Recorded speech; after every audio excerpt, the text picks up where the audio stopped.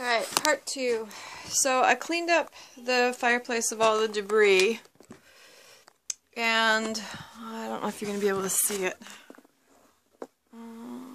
Is it on? No, the flashlight's not on.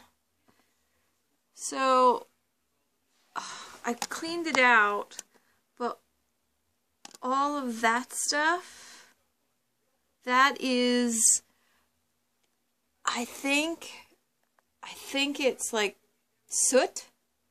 It was all filled here, and I vacuumed it out, and you can see the inside. There's daylight peeking through here, so this was not helping me at all with proper ventilation or exhausting. So I cleaned that up. That is a slope, and you can actually see. Wait, can I get the flashlight in there?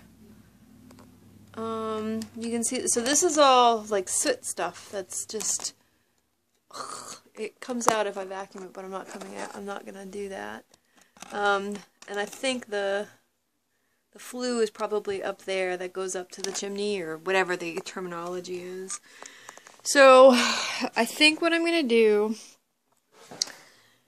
for now, until I can address this more safely, is I'll go get some mortar, and I've got a whole bunch of like little bits and bricks, and I think I'll throw, oh yeah, there's a huge breeze coming in here now. I'll put some mortar down in here for now, just to cover the holes, and then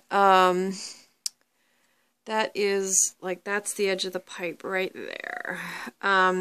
So it's not going to be pretty, but I'm going to try and put some bricks in here, which is possibly what was there, and then fill in there with the mortar as well.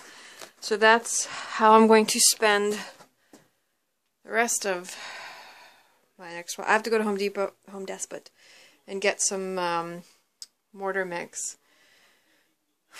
I mean, this will be cool, because eventually I did want to take that pipe out and exhaust the furnace elsewhere and then put an insert, so it's kind of cool to see that detail, and that's probably going to be perfect for an insert eventually, but not today. So I'm going to go to Home Depot to get the mortar later.